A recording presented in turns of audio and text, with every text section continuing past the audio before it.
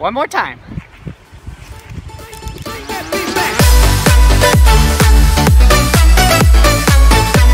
Well, it's summer. So we might as well have a good time. And you're probably wondering, what is there to do in Boise, Idaho? Well, in this video, I want to talk about 10 things that you can do for free in this city. You gotta be kidding me. These are things that I like to do with my family, so bring the family along. They're great fun. It's suitable for all ages.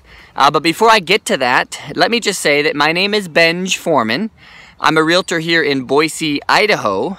And if you are looking to relocate to the area, or you have a house that you want to buy or sell, reach out to me. I'd love to help you out. You can find my contact details down in the description box below. Okay, enough of that. Roll the tape. Watch for sturgeon at the nature center downtown. There's a big pond that you can see massive sturgeon and a ton of other fish.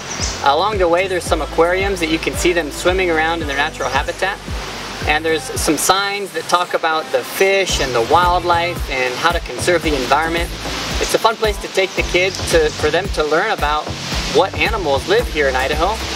And there's a visitor center that you can see some stuffed animals or mounted animals. And as a bonus tip, bring a sandwich because there's a beautiful park next door and you want to spend the afternoon with your kids there.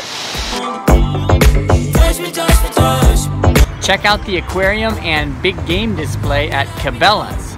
It's pretty cool. It's kind of like a mini zoo that's for free. 3, throw some food in a cooler and go for a picnic at one of the local parks. This is Morison Park. It's probably our favorite park. It's fun to just come here and just be lazy. Boise has tons of cool parks, so the possibilities there are really pretty endless. Number 4, get some exercise and hike up Table Rock Mountain. That's where I'm headed right there. It's probably about a half hour, 45-minute walk up. And if you take some kids, probably take a couple hours to go up and back.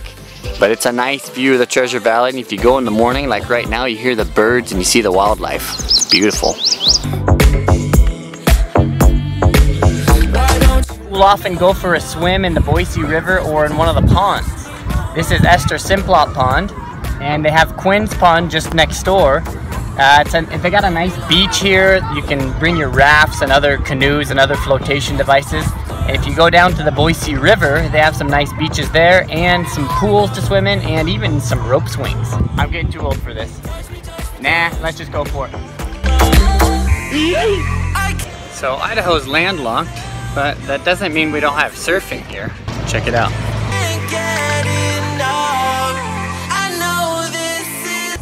6, drown some worms in the river and try and catch some trout for your skillet.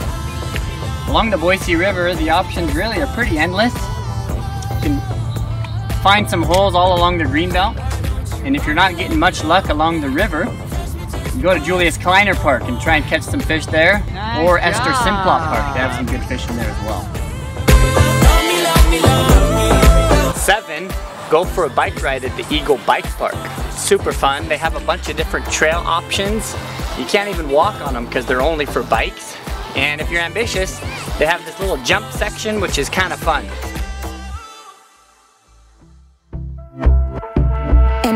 8, play some good old-fashioned sports at a park, like basketball. Frisbee golf. It's actually a pretty popular sport here. They have frisbee golf courses all over the city, and you don't have to use a real fancy one. You can use a 99-cent one like mine. Tennis or pickleball. Bocce ball.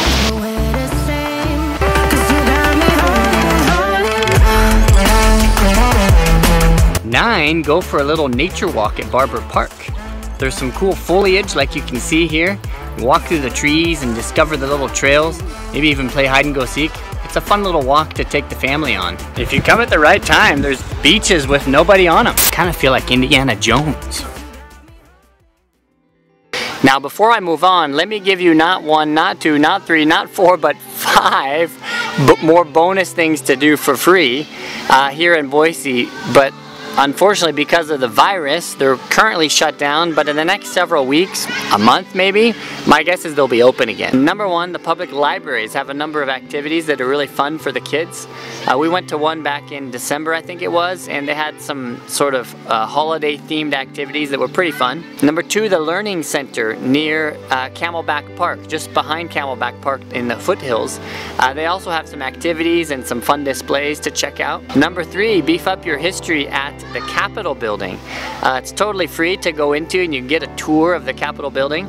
It's kind of fun to just see where the state legislature meets and what they do. Number four, if you're into skateboarding, Boise has a number of skate parks.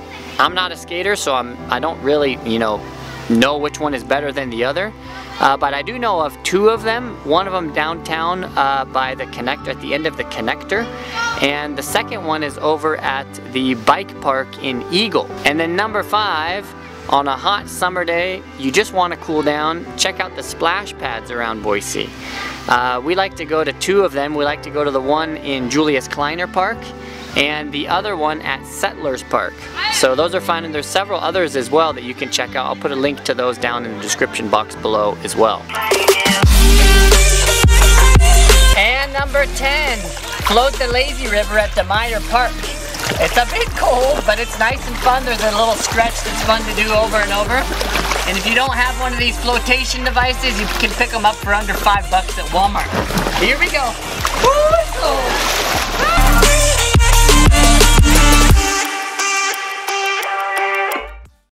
Well, I hope you liked the video. If you did, hit that little thumbs up button. But also, what did I miss? Is there something that you like to do that I didn't mention? If there is, let me know in the comments below. I'm always looking to add to my list too. If you haven't subscribed yet, I'll ask you one last time. Hit the subscription button and that little notification bell. And if you do both of those things, I'll see you in the next one. She loves me, yeah, she needs to know.